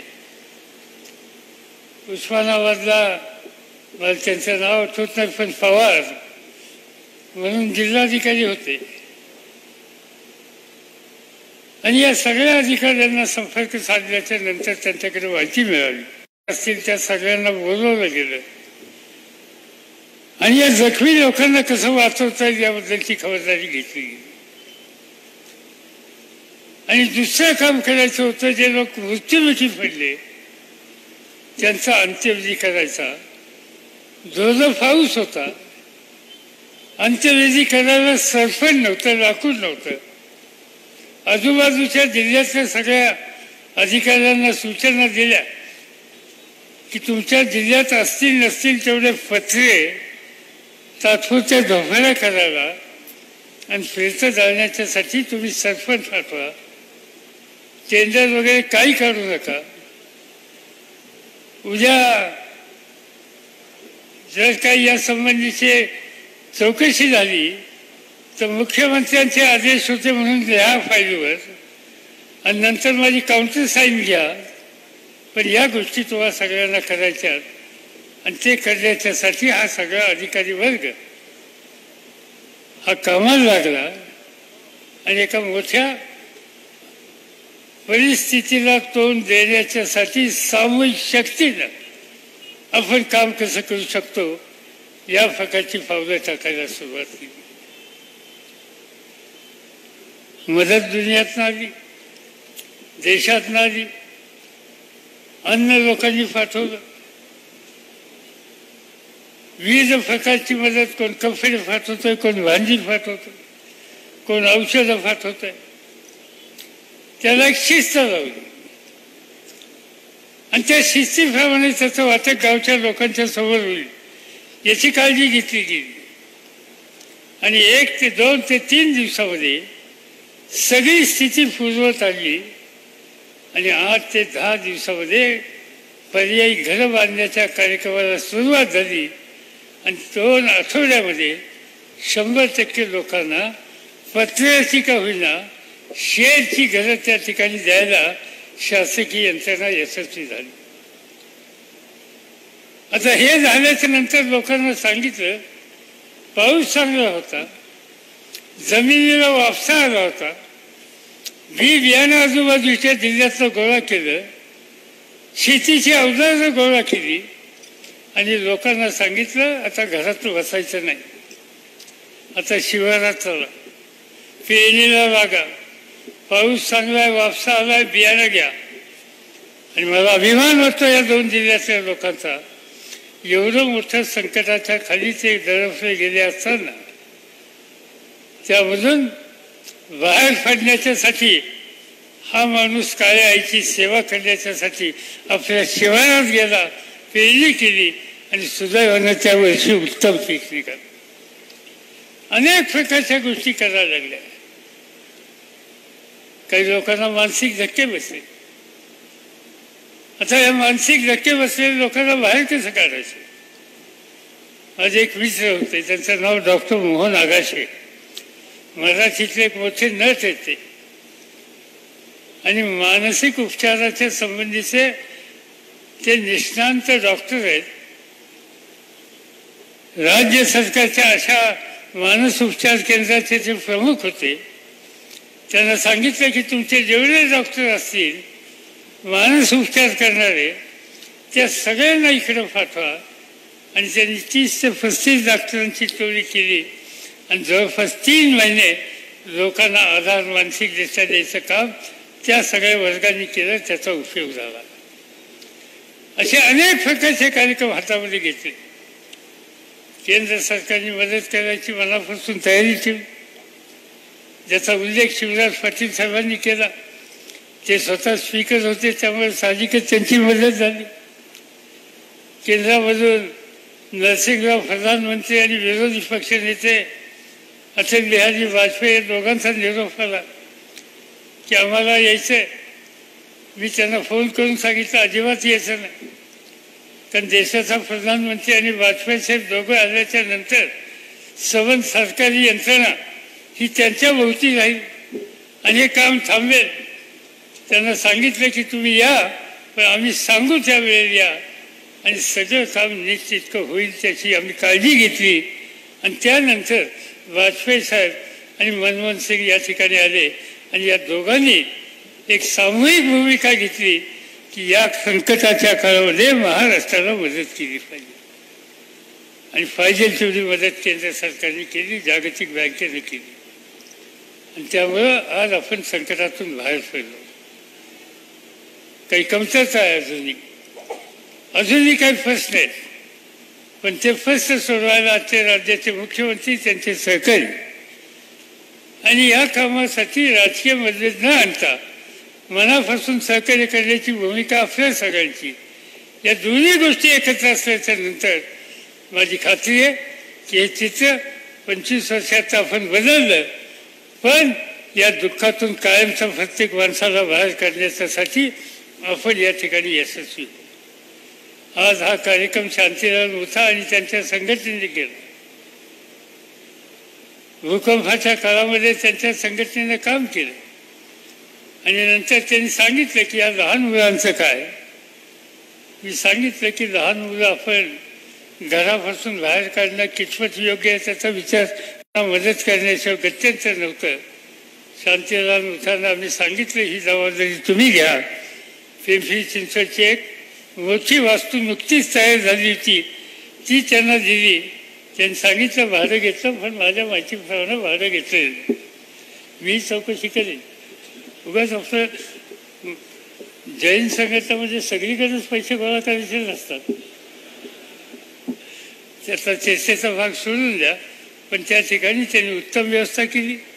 नंतर कायमची यंत्रणा उभी केली, एक शैक्षणिक संकुल बांधलं, आणि ती मुलं बालकं जी कुटुंबाला मुकल्यासारखी होती ती सगळी बालकं त्या ठिकाणी वाढली गेली.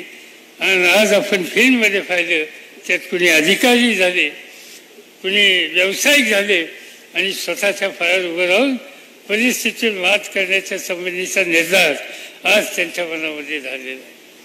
आणि म्हणून या कामाला निर्धार मोर्चाचं त्यांनी नाव दिलं ते अतिशय योग्य. आता दुसरा कार्यक्रम त्यांनी हातामध्ये घेतला आहे की हा दुष्काळमुक्त जिल्हा करायचा. हा गाळ काढणं, अन्य प्रकारचे कार्यक्रम या संदर्भातले घेणं, या गोष्टीच्या बाबतीत एक फार चांगला कार्यक्रम तुम्ही घेतात. त्याच्याबद्दलची 2 मतं आहेत. जलतज्ञ म्हणून महाराष्ट्रामध्ये जे लोक ओळखले जातात त्यातल्या काही जलतज्ञांनी या संबंधीचं लिखाण हे अनुकूल असं केलेलं नाही. आणि म्हणून मी त्या शांतीलाल आणि बाकीच्या सगळ्या सहकार्यांना सांगेन, मुख्यमंत्र्यांना विनंती करेन की त्यांनी पाटबंधारे खात्याच्या लोकांना सांगून हे जे जलतज्ञ आहेत, नाशिकला मेरी नावाची संस्था राज्य सरकारची पाटबंधारे खात्याचं संशोधन करणारी, अशा सगळ्या लोकांना एकदा बोलून हा जो कार्यक्रम हातामध्ये घ्यायचा आहे त्याची एकदा पाहणी करावी आणि त्यानंतर त्याचं काम सुरू करावं. या ठिकाणी जैन संघटनेच्या वतीने सांगितलं की येत्या 15 दिवसात आम्ही काम करू पाहतो. या 15 दिवसामध्ये तज्ज्ञाचा फक्त सल्ला घ्या आणि नंतर तुम्ही कामाला लागा. जूनमध्ये हे काम पूर्ण करण्याचा निर्धार त्यांनी केलेला आहे. त्या सगळ्या कामाला तुमच्या सगळ्यांचं सहकार्य मिळालं पाहिजे. स्थानिक लोकांनी सहकार्य दिलं पाहिजे. नाही तर हा फार माझ्या शेतातनं जातो, याच्यामध्ये माझी जमीन जाते, या ठिकाणी माझं नुकसान होतं.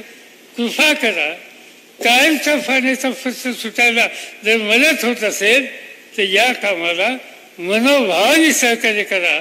आणि हे काम आपल्यासाठी, आपल्या पुढच्या पिढीसाठी आहे हा दृष्टिकोन ठेवून याच्यामध्ये तुम्ही लक्ष द्या.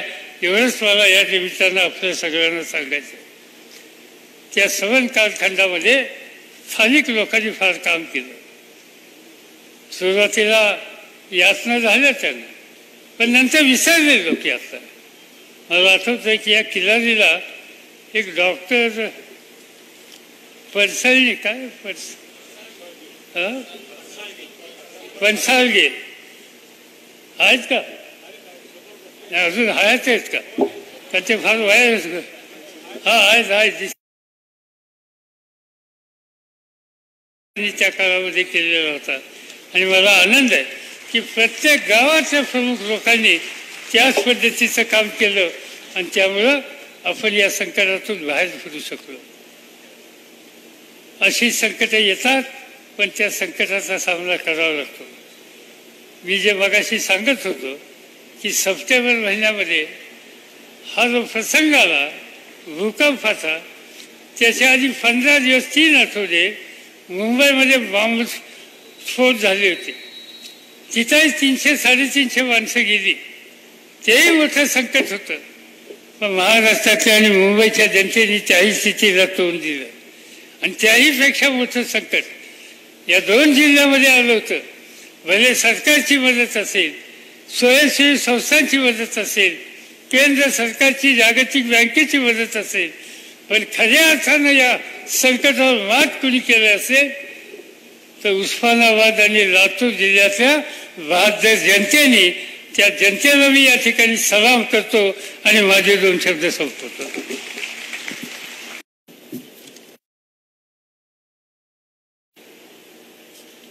ते आपल्या जिल्ह्याचे पालकमंत्री संभाजीराव पाटील निलंगेकर, शेजारच्या जिल्ह्याचे पालकमंत्री अर्जुनराव खोपकर, चे प्रमुख पाहुणे शिवराजी पाटील चाकूरकर, महाराष्ट्राच्या विधान परिषदेचे विरोधी पक्षनेते धनंजय मुंडे, लोकसभेतले आमचे सहकारी खासदार सुनील गायकवाड, या ठिकाणी उपस्थित असलेल्या संसदेच्या माजी सदस्या रुपाताई निलंगेकर, माजी खासदार गोपालराव पाटील, जनार्दन वाघमारे,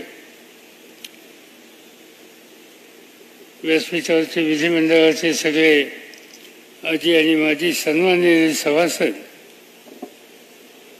शेजारच्या जिल्ह्यातले ज्येष्ठ नेते डॉक्टर पद्मसिंह पाटील,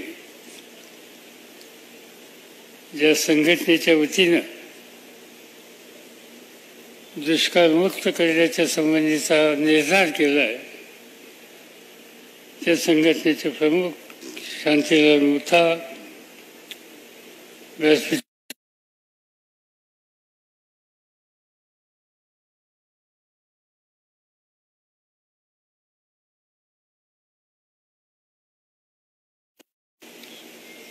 हे लातूर आणि उस्मानाबाद जिल्ह्यांनी केलं, अधिकाऱ्यांनी केले, कार्यकर्त्यांनी केलं, सर्व शासकीय यंत्रणा कामाला लागली, स्वयंसेवी संस्था कामाला लागल्या आणि म्हणून ते सगळं काम होऊ शकतं. मला आठवतोय तो दिवस गणपती विसर्जनाचा दिवस, शेवटचा दिवस होता आणि साधारणतः गृहमंत्री जो असतो त्याला राज्यातला शेवटचा गणपती जोपर्यंत विसर्जित होत नाही तोपर्यंत त्याला झोप नसते.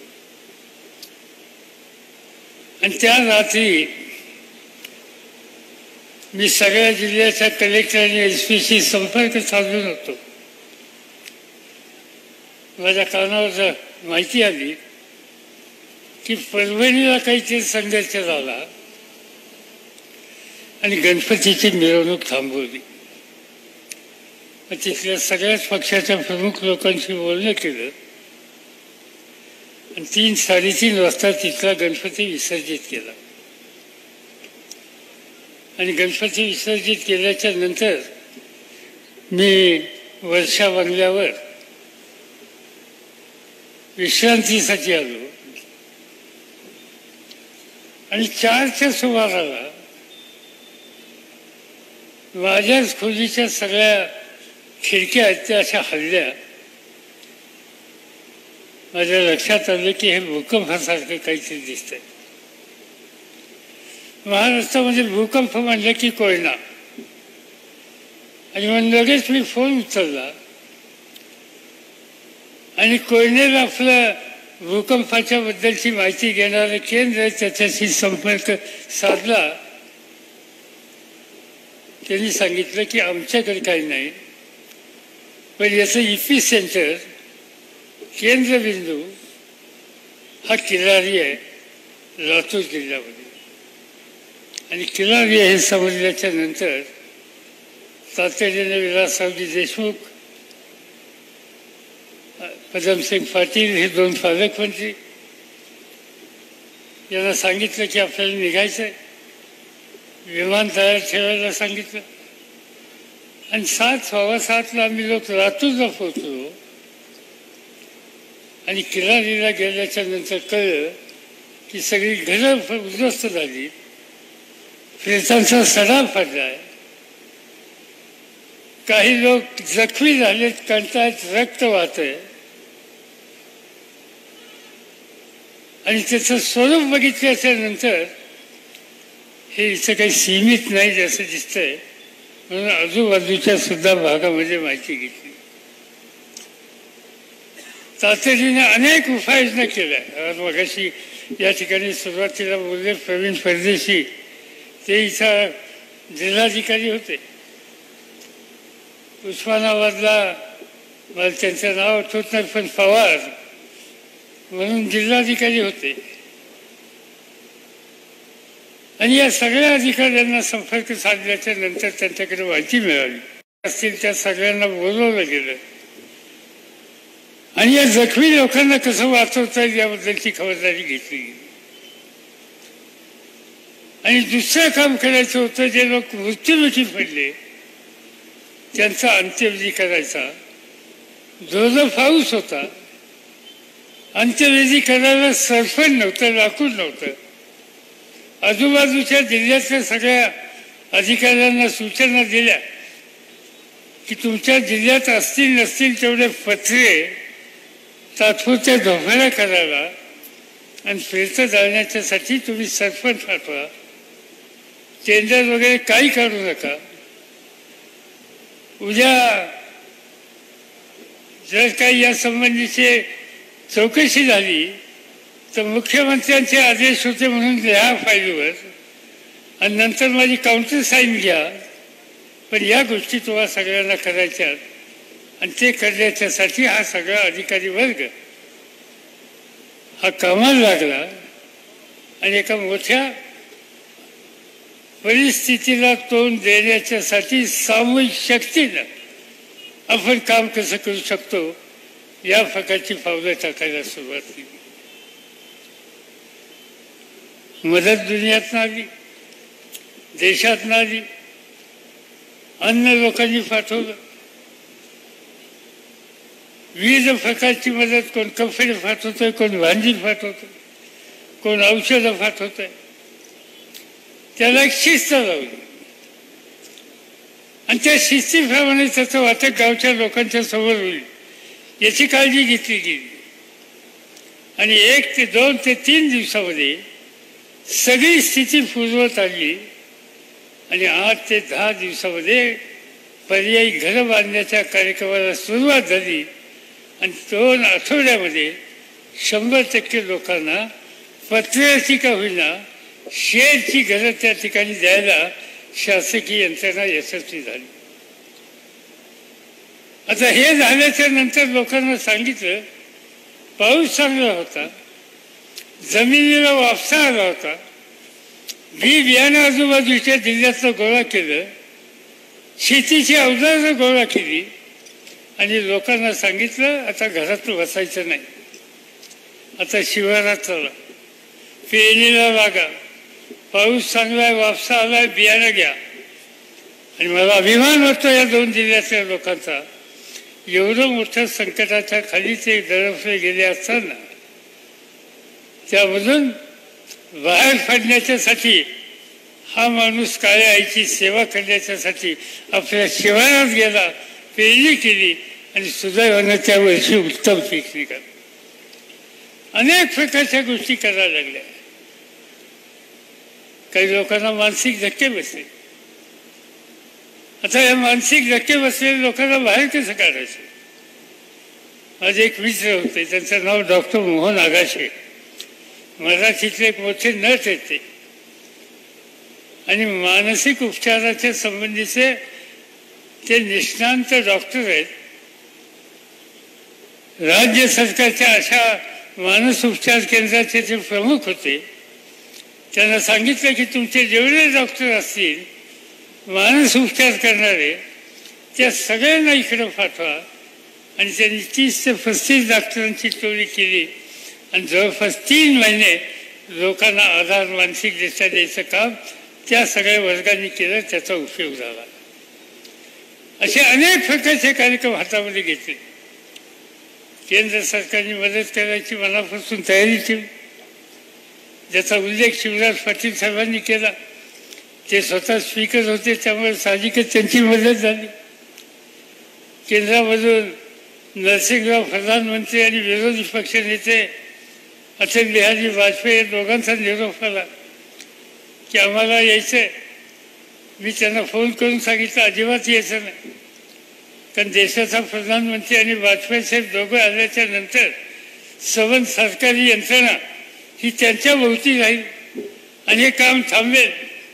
त्यांना सांगितलं की तुम्ही या, पण आम्ही सांगू त्यावेळेला या आणि सगळं काम निश्चित होईल त्याची आम्ही काळजी घेतली. आणि त्यानंतर वाजपेयी साहेब आणि मनमोहन सिंग या ठिकाणी आले आणि या दोघांनी एक सामूहिक भूमिका घेतली की या संकटाच्या काळामध्ये महाराष्ट्राला मदत केली पाहिजे. आणि पाहिजे तेवढी मदत केंद्र सरकारने केली, जागतिक बँकेने केली. आणि त्यामुळं आज आपण संकटातून बाहेर पडलो. काही कमतरता आहे अजूनही काही प्रश्न आहेत, पण ते प्रश्न सोडवायला आजचे राज्याचे मुख्यमंत्री, त्यांचे सहकारी आणि या कामासाठी राजकीय मदत न आणता मनापासून सहकार्य करण्याची भूमिका आपल्या सगळ्यांची. या दोन्ही गोष्टी एकत्र असल्याच्या नंतर माझी खात्री आहे की हे चित्र 25 वर्षात आपण बदललं, पण या दुःखातून कायमचा प्रत्येक माणसाला बाहेर काढण्यासाठी आपण या ठिकाणी यशस्वी. आज हा कार्यक्रम शांतीलाल मुथा आणि त्यांच्या संघटनेने केला. भूकंपाच्या काळामध्ये त्यांच्या संघटनेनं काम केलं आणि नंतर त्यांनी सांगितलं की या लहान मुलांचं काय. मी सांगितलं की लहान मुलं आपण घरापासून बाहेर काढणं कितपत योग्य आहे त्याचा विचार मदत करण्याशिवाय गत्यंतर नव्हतं. शांतीलाल मुथांना आम्ही सांगितलं ही जबाबदारी तुम्ही घ्या. पिंपरी चिंचवडची एक मोठी वास्तू नुकतीच तयार झाली होती, ती त्यांना दिली. त्यांनी सांगितलं भाडं घेतलं, पण माझ्या माहितीप्रमाणे भाडं घेतलं. मी चौकशी करेन. उगाच आपलं जैन संघटनामध्ये सगळीकडेच पैसे गोळा करायचे नसतात, त्यातला चर्चेचा भाग सोडून द्या.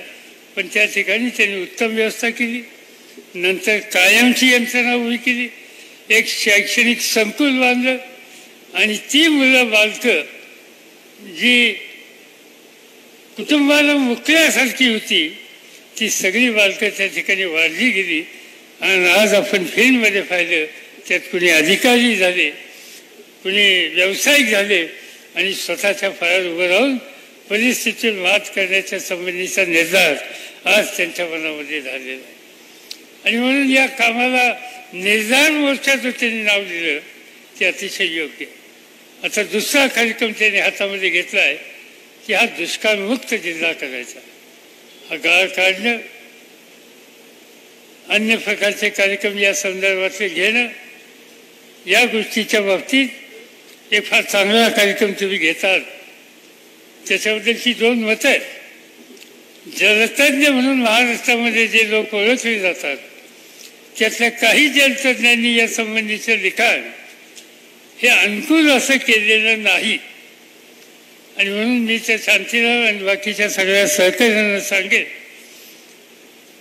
मुख्यमंत्र्यांना विनंती करेन की त्यांनी पाटबंधारे खात्याच्या लोकांना सांगून हे जे जलतज्ञ आहेत, नाशिकला मेरी नावाची संस्था राज्य सरकारची पाटबंधारे खात्याचं संशोधन करणारी, अशा सगळ्या लोकांना एकदा बोलून हा जो कार्यक्रम हातामध्ये घ्यायचा आहे त्याची एकदा पाहणी करावी आणि त्यानंतर त्याचं काम सुरू करावं.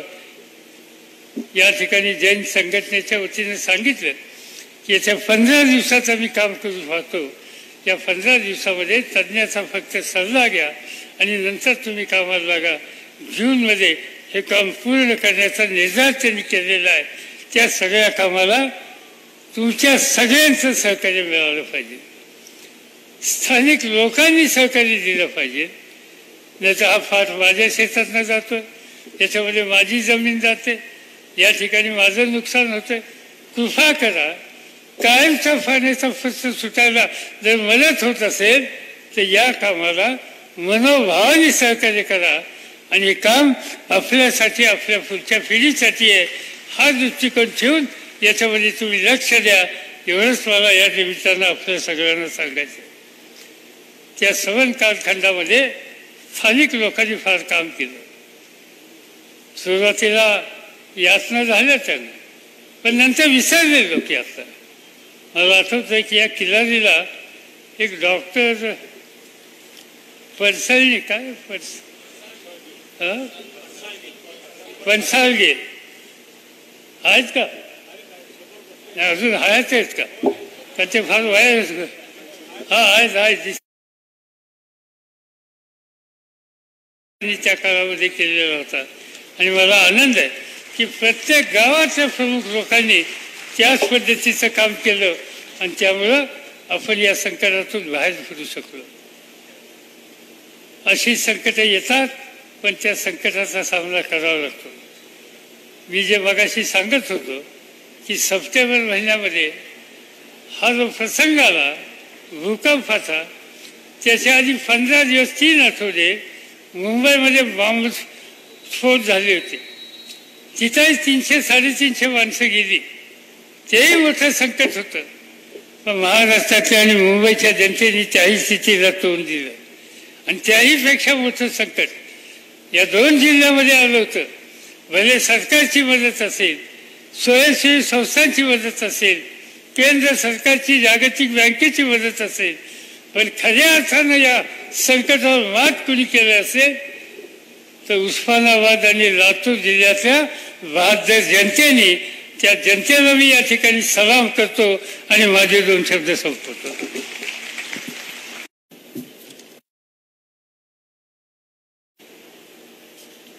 ते आपल्या जिल्ह्याचे पालकमंत्री हे संभाजीराव पाटील निलंगेकर, शेजारच्या जिल्ह्याचे पालकमंत्री अर्जुनराव खोपकर, ते प्रमुख पाहुणे शिवराजी पाटील चाकूरकर, महाराष्ट्राच्या विधान परिषदेतले विरोधी पक्षनेते धनंजय मुंडे वाघमारे,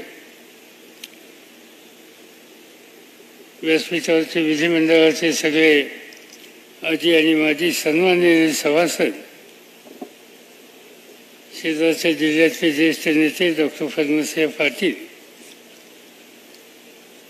ज्या संघटनेच्या वतीनं दुष्काळमुक्त करण्याच्या संबंधीचा निर्धार केला आहे, त्या संघटनेचे प्रमुख शांतीलाल मुथा, व्यासपीठ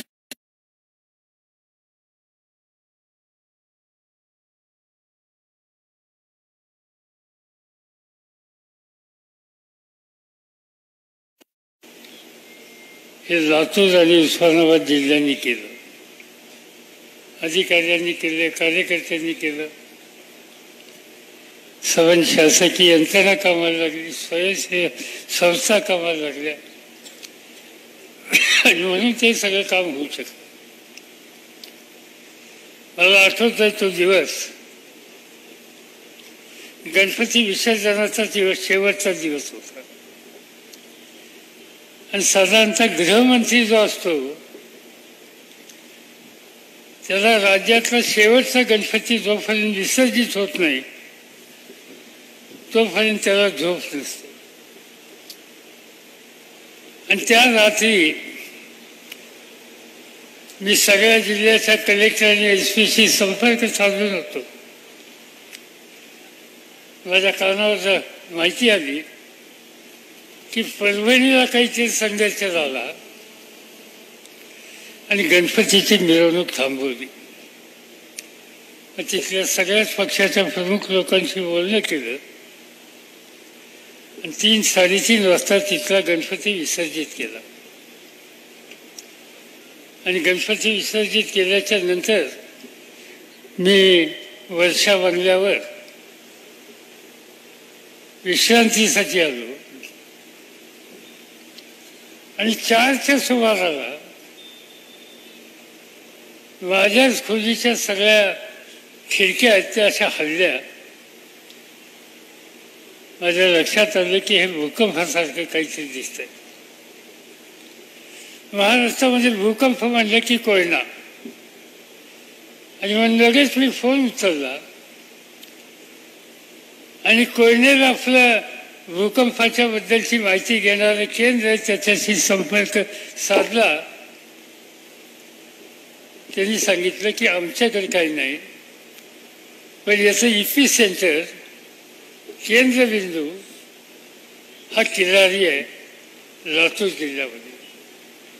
आणि किल्लारी हे समजल्याच्या नंतर तातडीने विलासरावजी देशमुख, पदमसिंग पाटील हे 2 पालकमंत्री यांना सांगितलं की आपल्याला निघायचं आहे. विमान तयार ठेवायला सांगितलं आणि 7:15 आम्ही लोक लातूरला पोहोचलो. आणि किल्लारीला गेल्याच्या नंतर कळलं की सगळी घरं उद्ध्वस्त झाली, प्रेतांचा सडा पडलाय,